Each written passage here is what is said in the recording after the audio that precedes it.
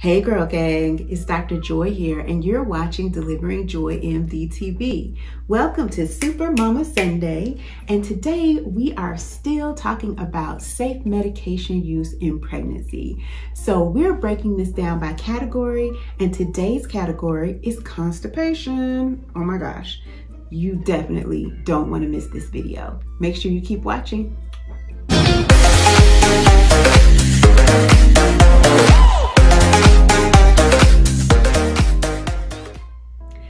All right, ladies, let's talk about constipation in pregnancy.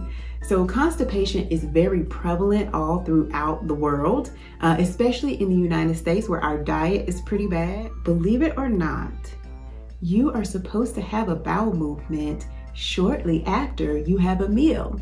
But because our diets these days tend to be so awful, we don't necessarily see that. So you should be having at least one bowel movement a day.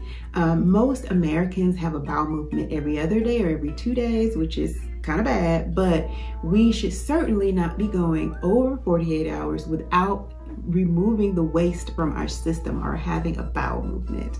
So in pregnancy specifically, the progesterone or progestational hormone that you are making to protect the pregnancy and keep it going actually slows down your bowel movements. It slows down the actual movement of your intestines.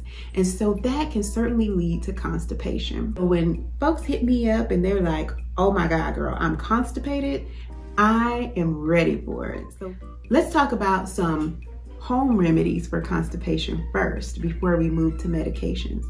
The first thing I recommend is making sure that you are drinking plenty of water. The colon's whole job, your colon's whole job is to remove the water from the stool that is passing through. And so the colon conserves water when you don't have enough. So when you don't have enough, that water is drawn out of your stool and your stool gets hard and it makes it difficult for you to push out. So water, water, water, more water, so important. 64 ounces a day at least, but in pregnancy, you may need even more than that. So just make sure that you are drinking plenty of water. Next, I want to discuss fiber. Fiber is something that we get out of the foods that we eat. So especially fruits and vegetables and whole grains. And we talked a little bit about nutrition in pregnancy. You can catch that video here in the cards. Fiber is really important to bulk up the stools and help you keep those bowels moving regularly. So fruits and vegetables, 5 to 9 servings a day for sure. If you still are not able to get enough fiber, or maybe you're not tolerating food right now very well, if you're first or early second trimester, adding a supplement like Metamucil or Benefiber or any of the other over-the-counter fiber supplements is actually totally okay during pregnancy to help keep your fiber levels where they need to be. In addition to water and fiber, exercise is the next best thing to keep your bowels moving like they should. So get your body moving, it'll help keep your bowels moving. I really like moderate exercise in pregnancy. Walking, swimming, yoga are all perfectly fine to do during pregnancy. So keep moving, mama, so that you can keep those bowels moving. So let's move on to a few pregnancy safe medications that you can use for constipation. My #1 all-time favorite is magnesium. Magnesium is very helpful to keep your bowels moving, and it also can help with muscle spasms and cramps. In addition to magnesium, Miralax once a day mixed in water or juice is definitely completely safe to use during pregnancy. I recommend it all the time.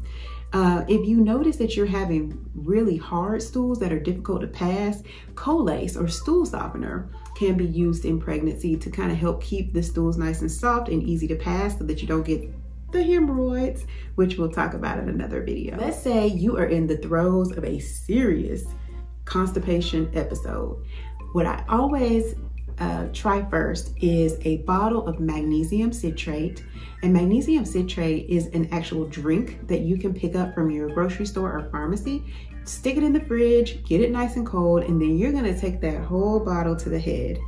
If it has been several days, I'd say like more than 3 or 5 days since you've had a bowel movement, you may want to also pick up a Fleet's enema or just a saline enema.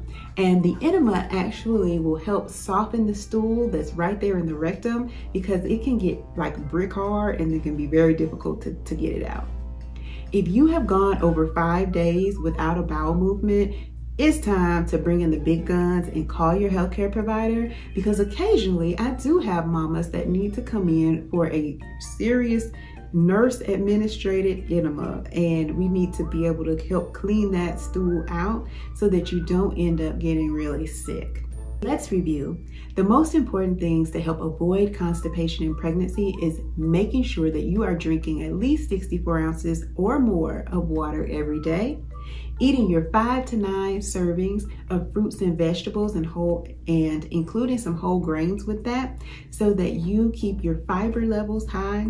If you can't get those servings in, you may consider adding a fiber supplement like Benefiber or Metamucil, or even Fiber One bars. They make some pretty good bars. And so if you find a high fiber snack bar that you like, that is certainly an option. And don't forget to move.